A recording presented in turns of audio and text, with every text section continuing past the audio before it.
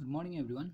Today we will be talking about interpretation of arterial blood gas, that is interpretation of ABG.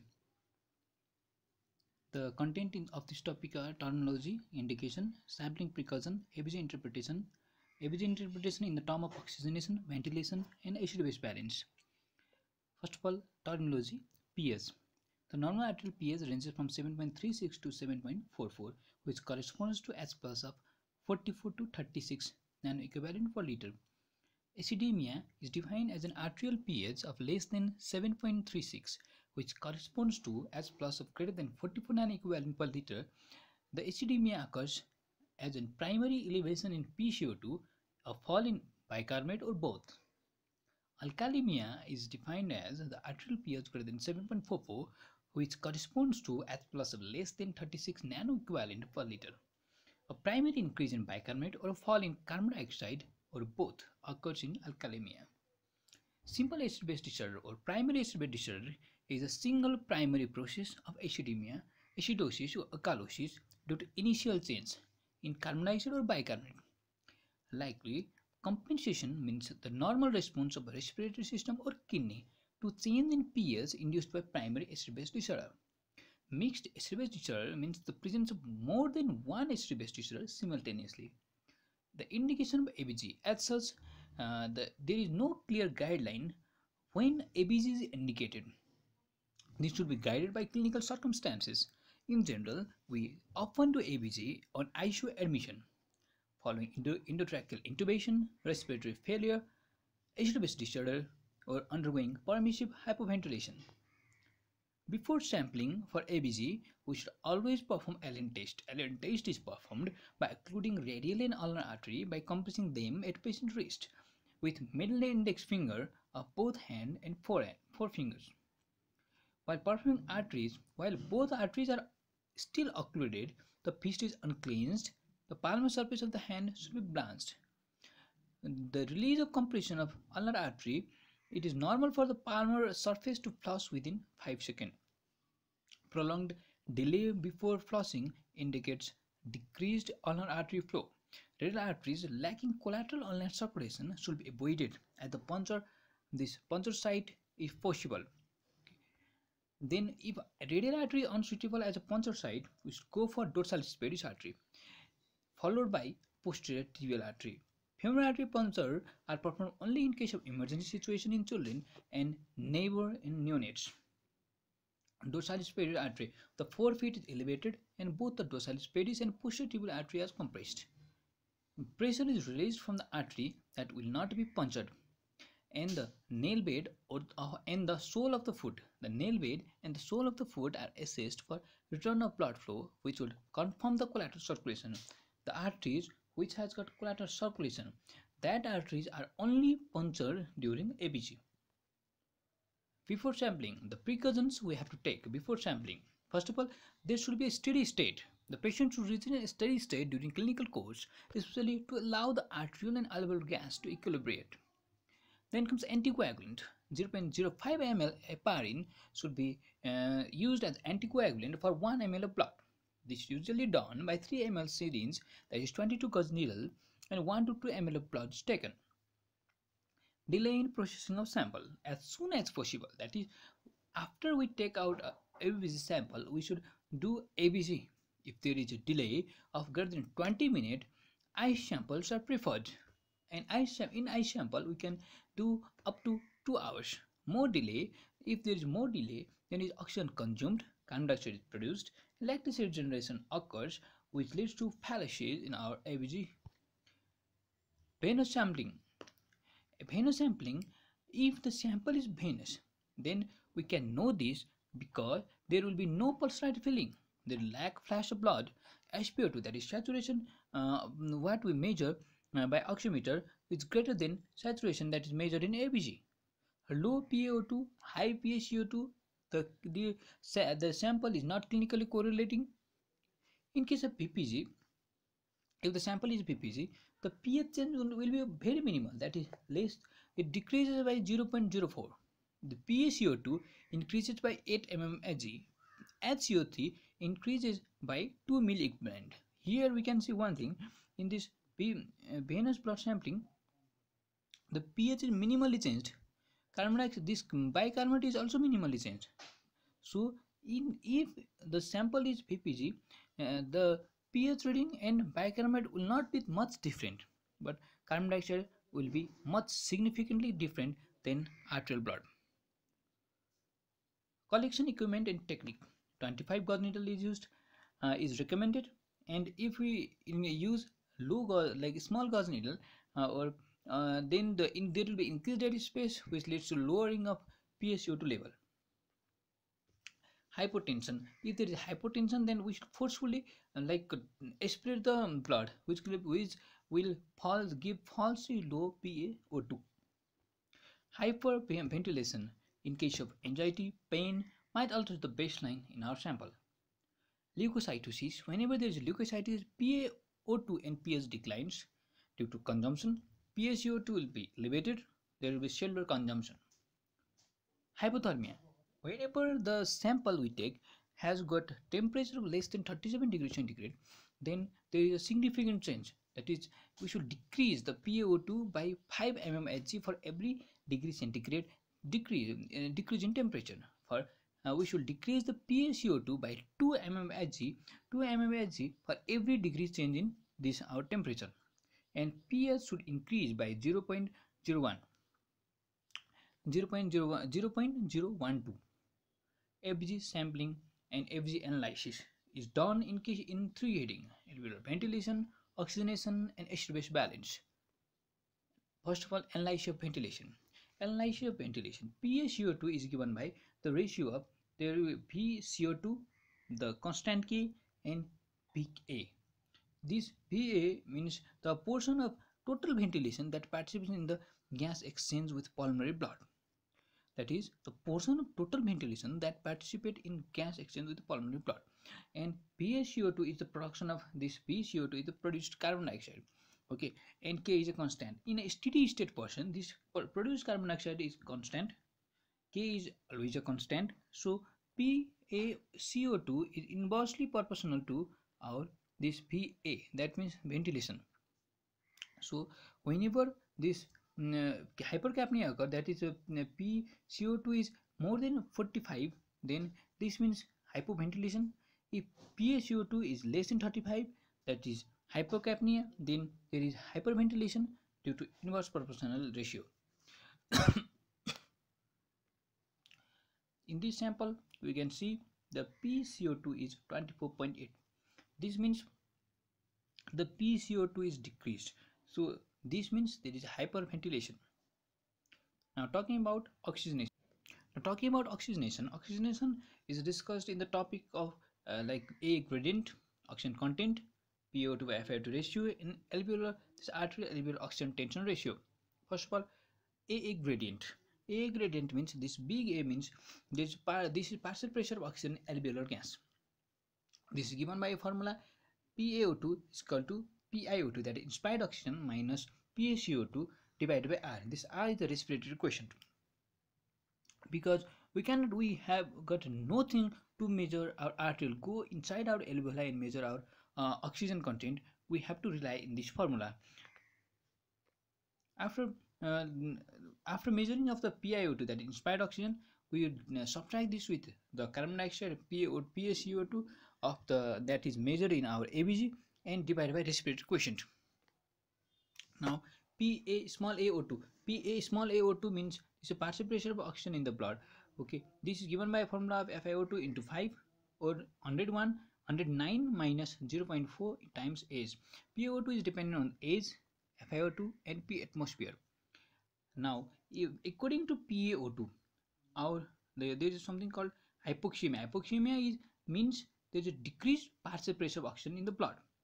This is categorized into three different subheadings, like mild hypoxemia of 79 to 60, moderate hypoxemia of 45 to 59, and severe of less than 45 mmHg.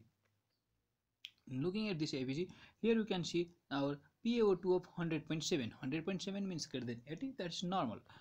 Now PaO2 is 63.3. This means 79. This falls in our mild hypoxemia criteria.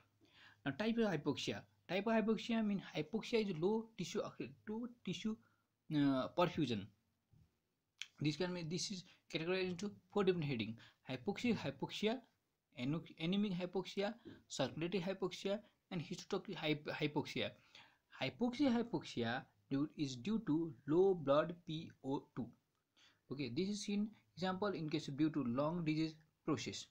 Anemic hypoxia is inadequate oxygen delivery to the tissue, is occurs in anemia or carbon monoxide poisoning. Circulatory hypoxia is inadequate blood flow to the tissue, is seen in shock. Histotoxic hypoxia is the inability of the tissue to use the oxygen. It is classically seen in cyanide poisoning. These are the 4 types of hypoxia. Now talking about oxygen content is given by a formula of 1.34 multiplied by hemoglobin, and which is also multiplied by saturation of oxygen, and it's with added PaO2 into 0.03 ml. This gives the total oxygen content. Here we can see our ABC gives PO2, SaO2 and hematocrit. From this we can know the oxygen content in our blood. Alveolar arterial difference, A gradient is normally less than 15. There are from A gradient we can know 2 types of respiratory failure. There is oxygenation failure, also known as type 1 respiratory failure, and ventilator failure, also known as type 2 respiratory failure. In oxygenation failure, we can see in the example over here, PaO2 is 150. Normally PaO2 is 150. The PCO2 measured in this patient, PCO2 of 40, and P alveolar we can calculate from the previous formula, PO2 minus carbon dioxide by respiratory quotient. This comes to 100, and PO2 measured in the blood is 45. So if we subtract this alveolar from arterial, then it comes 55. Okay, from this difference is 55. Okay, there is more difference, so there is failure in oxygenation of the blood. Up to alveoli it is fine, but after that it cannot oxygenate. It can oxygenate the blood. So this is oxygenation failure, also known as type 1 respiratory failure. Over here in our right side we can see ventilator failure. Over here we can see ventilator failure. The PiO2 is 150, PCO2 measured in blood is 80, and alveolar oxygen we can calculate 150 minus 80 by 0.8 means 50. Over here we can see the PO2 measured in blood is 45. So the difference of alveolar to arterial is 5. So their difference is normal. This A difference is normal, but there is our PO2 is low. So PO2 low, but A difference is normal. This means there is defect in ventilation. It is not oxygenation, it is ventilation. This is a type 2 respiratory failure. In here we can see the A gradient of 34.6. 34.6 means A gradient is increased. A gradient is increased in case of our defect in oxygenation or type 1 respiratory failure. Hypoxemia, whenever we get a hypoxemia, we have to evaluate that. Hypoxemia means less than 80 mmHg PO2. After that, we have to see if PaCO2 is increased or not. Whenever if PaCO2 is increased, then we have this due to hypoventilation. I have already told PaCO2 is inversely proportional to ventilation. So this is hypoventilation.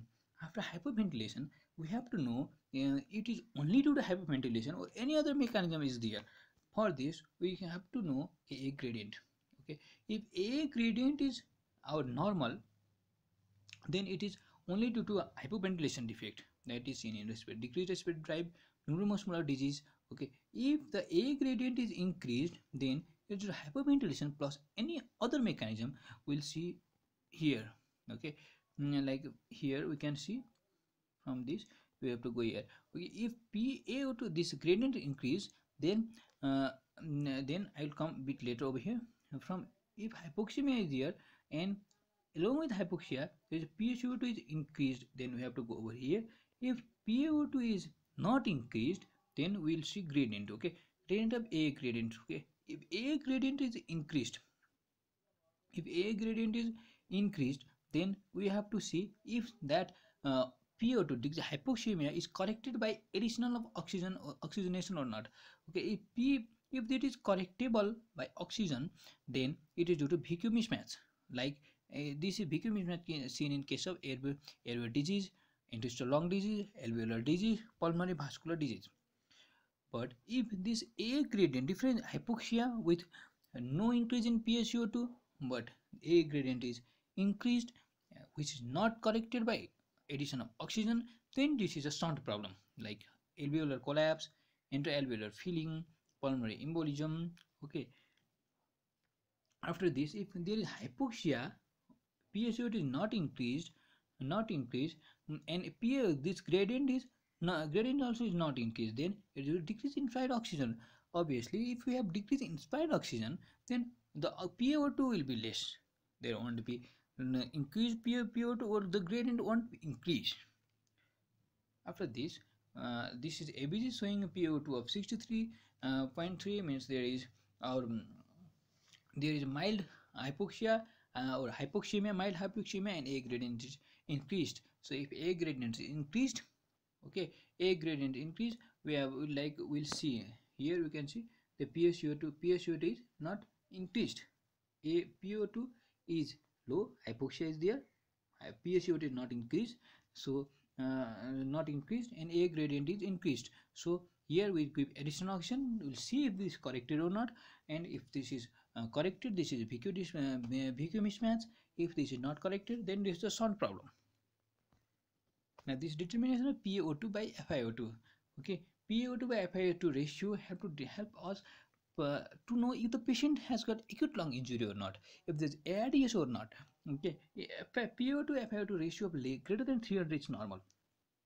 Less than 300 indicates acute lung injury, and while less than 200 indicates our ARDS. ARDS needs other criteria, like this is a criteria for ARDS. There should be acute onset, that is less than 7 days. There should be hypoxemia. Okay, and there should be diffuse bilateral pulmonary infiltrate on frontal chest radiograph considered pulmonary edema. Infiltrate can be patchy or asymptomatic. Absence of left atrial hypertension based upon clinical assessment, or pulmonary capillary wedge pressure less than 18 mm Hg if measured. Okay. FiO2 measurement of FiO2 is bit cumbersome in case of FiO2. Normally the fraction of inspired oxygen for a normal, like in our normal room air, is 21%. Okay, 21%. But if you have given additional oxygen via nasal cannula or simple max or any other thing, then FiO2 changes. Okay, nasal cannula, for nasal cannula we can give 1 to 6 liter, but practically we give up to 4 liter, and this FiO2 this changes for approximately 4 per liter of flow. Okay, this means FiO2 we have to add, if we need to calculate in case of ABG, FiO2 we have to input in our ABG machine. Okay, for input FiO2 we have to keep 21%. If we are giving our patient with oxygen via nasal cannula, this 21% plus 4%. Okay, 4% for each liter of this additional oxygen. If we are giving 2 liter to the patient, 4 into 2, so 4 into 2 is 8. 8 plus 21 is 29. The FiO2 will comes about around 29%. And likely in case of simple max, there is also 4 liter per 4 per liter of the flow. Venturi, it varies according to the Venturi, what percent Venturi we are using. Partial rebreather also, the FiO2 varies according to flow. But we have to remember one thing in here, this FiO2 measured by this is a approximate value, it's not exact. Okay, because while giving via nasal cannula, the 21% of room air, we assume the 21% room air and the via nasal cannula also goes simultaneously in equal proportion, but practically the air from the room air won't be in the same proportion to that of the oxygen which is going via nasal cannula. And so here we can see this ABG report with PaO2 by FiO2 of 302, it's greater than 300, so it's normal. AA tension ratio is this arterial divided by alveolar ratio. This normal is greater than 0.75. The significance of AA tension ratio is that it is less dependent on FiO2 compared to AA ratio. As I have just told in the previous slide, this FiO2 varies with different circumstances and different oxygen concentration we provide to the patient. So AA tension ratio is less dependent on FiO2, so we can know different like parameters from to our patient without variation with FiO2. There is one study with prognostic value of AA oxygen tension ratio in acute pulmonary embolism. The conclusion is the cutoff value of AA, this AA ratio of less than 0.49, exhibits stability at variable FiO2 value and is a useful prognostic predictor in case of acute pulmonary embolism. So AA tension ratio also has a prognostic value for acute pulmonary embolism. Now coming to acid-base disorder. For acid-base disorder, first thing we have to do is take history and physical examination of the patient. Then we'll do the simultaneous ABG and chemistry profile. We'll see consistency, primary disorder, compensation, and last we will see the gaps in the acid-base. First of all, history and physical examination. Our history and physical examination determines in which direction our acidosis or alkalosis is occurring. For example, in case of pulmonary embolism, we expect the patient to have respiratory alkalosis. Likely in case of this vomiting, we lose acid from acid while vomiting, so there will be metabolic alkalosis. Likely in case of this diabetic ketoacidosis, we expect metabolic acidosis. So history and physical examination directs us to in which direction we are going. Now talking about consistency, this bicarbonate given by our ABG report is not a major value. It is a calculated value from this Henderson-Hasselbalch equation. So we have to see our ABG report is consistent with the bicarbonate provided by our ABG report and that that we send in our laboratory. So while doing ABG, it is also necessary to send bicarbonate and all the electrolytes we expect to change in the patient to our laboratory also, and we have to see if that is consistent, the both reports are consistent or not. This is the H plus ion in with corresponding pH which we use in this Henderson-Hasselbalch equation. Now talking about determination of primary acid-base disorder. Primary acid-base disorder, we have to see first of all see pH and this carbon dioxide. Okay, if carbon dioxide and pH move in opposite direction, then this means this is primary respiratory component. If pH and PaCO2 go in the same direction, this is primary metabolic component. Okay, in this example over here, we can see pH of 7.2. That is this is acidosis. PaCO2 is our increased. It's going in opposite direction. Opposite direction means this is respiratory acidosis. Okay, this is primary disorder. Now secondary determination of secondary response. Secondary response in metabolic acid-base disturbance, there will be respiratory compensation. The respiratory rate develops quickly within hours. In case of persistent respiratory abnormality, the metabolic compensation develops slowly over in the 2 to 5 days. Now primary disorder is respiratory. Generally, if primary disorder is respiratory, we know from history and physical examination whether it is acute component, acute respiratory disorder, or it is a chronic respiratory disorder. But in different circumstances, we might be in like a dilemma if whether it is acute or chronic. In this situation, we can use this formula pH change in and this H plus by change in carbon dioxide. If this ratio comes out to be less than 0.3, this is chronic. Okay, if it is greater than 0.8, this is acute, and this 0.3 to 0.8, this is acute and chronic, both components there. Talking about example in a 76-year-old male, if SUV for 20 years and increased since 4 months, swelling of body for 4 months, he is a chronic smoker, and on respiratory examination, if violator which are present, and the ABG report gives our pH of 7.3, carbon dioxide of 88. So this pH corresponds to 7.3 corresponds to our here 7.3 corresponds to 50. So 50 change in H plus means 50 like subtracted by 40, and PaCO2 is 88. Okay, 88 subtracted by normal of 40. This comes out to a ratio of 0.2. 0.2 means this is our chronic change. This is chronic or respiratory acidosis. Now, in respiratory acidosis, the secondary metabolic response is calculated by this for every 10 mmHg above 40, we increase bicarbonate by 1, while in case of chronic, we will increase by 4 for every 10 mmHg above 40. Okay. In case of respiratory alkalosis, the change this bicarbonate is decreased by 2 millimole, while in case of chronic, this is decreased by 4 with every 10 millimole in 10 mmHg below 40 mmHg. Now, talking about metabolic acidosis, the secondary response is calculated by Winter's formula 1.5 times bicarbonate plus 8 plus minus 2, or by another formula of bicarbonate plus 15. The complete secondary adaptive response takes 12 to 24 hours. Metabolic alkalosis, the secondary response is PaCO2 of 0.7 times bicarbonate minus 24 plus 40 plus minus 2. In another formula, also for bicarbonate plus 15, or we can use another formula of 0.7 times bicarbonate plus 20. This secondary adaptive response takes 24 to 36 hours to occur.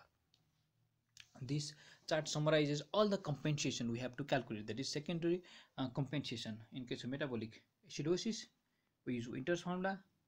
In case of metabolic alkalosis, like PaCO2 will increase by 0.75. Respiratory acidosis, this is alkalosis, in acute 0.2, chronic 0.4. Respiratory acidosis change by 0.1. Respiratory acidosis, the this bicarbonate increased by 0.4. Now, superimposed acidosis or alkalosis may be diagnosed. Okay, sometimes there can be superimposed, like both respiratory and metabolic thing can be there. Okay, it's calculated if the calculated response is greater or less than predicted value.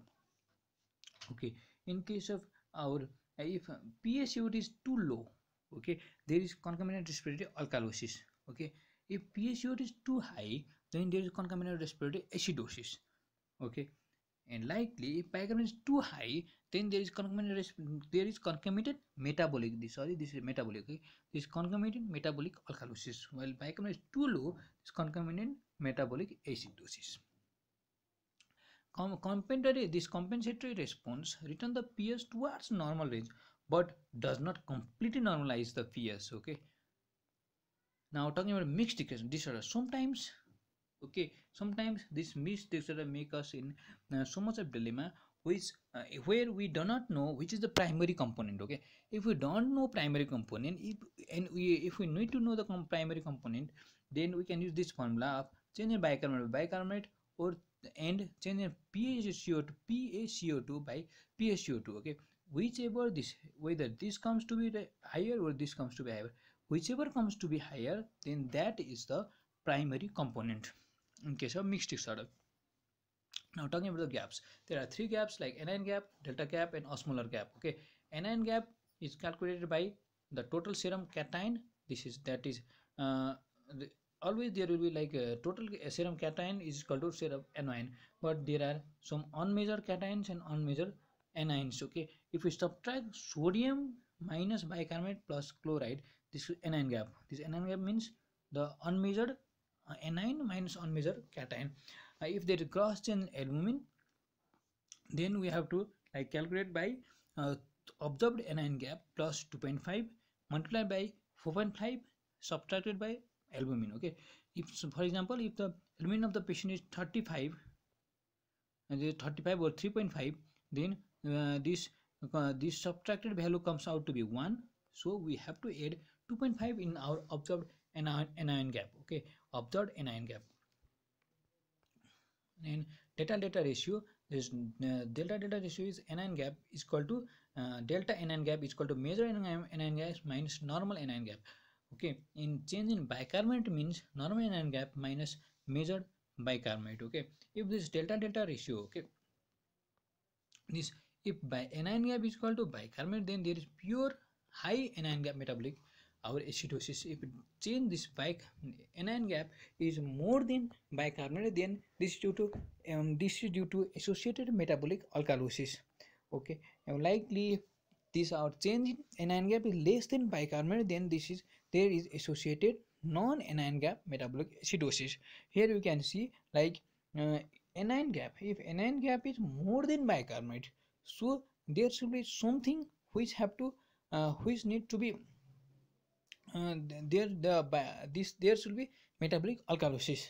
Okay, the amount by which anion gap increases typically approximates the amount by which the serum bicarbonate decreases. This means if anion gap is changes, this change in anion gap is like 5, then bicarbonate should also decrease by 5. Okay, approximately for this to become pure high anion gap metabolic acidosis. Osmolar gap is calculated by measured minus calculated osmolarity. The normally it's less than 10. We calculate the anion gap by this formula: 2 times sodium plus glucose by 18 plus BUN by 2.8. If there is increased osmolar gap, this means there is something which has increased osmolarity. Okay, this means ethanol, isopropyl alcohol, or methanol, glycine, mannitol or glycerol, and ethylene glycol. This means something which increases our osmolarity.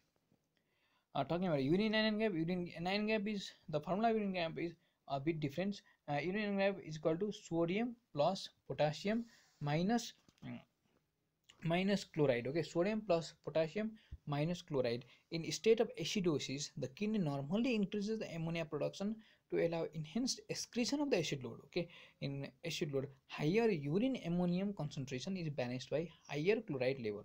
Thus, with approximately high ammonium in the urine, the urine anion gap become negative because the chloride concentration exceed sodium plus potassium. If urinary acidification is inadequate due to renal tubular acidosis, the urine ammonium level remains low and the urine anion gap remains positive. Urine anion gap, if there is positive urine anion gap, okay, if there is positive anion gap, it means there is failure of kidney to generate by this ammonium. Okay, this occurs in distal or hypoaldosteronism type of RTA in early renal failure also. If urine anion gap is negative, this means the increase in bicarbonate excretion is appropriate. That means that there is appropriate renal response to acidemia. This occurs in case of proximal renal tubular acidosis or ingestion or this dilutional causes. This chart summarizes the metabolic acidosis. Okay, whenever there is metabolic acidosis, we have to like know whether the anion gap is increased or not. Okay, whenever there is increased anion gap, okay, we have to calculate if this is due to any other causes, like if there is increased ketones in case of our decay, alcoholic ketoacidosis, starvation. In case of if there is no ketones, we have to look for any other thing which increases our which increases our anion gap, like lactic acid. In case of lactic acid, lactate increases. In case of uremia, in case of renal failure, or we have to look, if no cause is found, we have to look for toxic screen also. Okay, ingestion of toxins. Okay, like ethanol, methanol, ethylene glycol, propylene glycol. It keeps the OG, this osmolarity gap of greater than 10.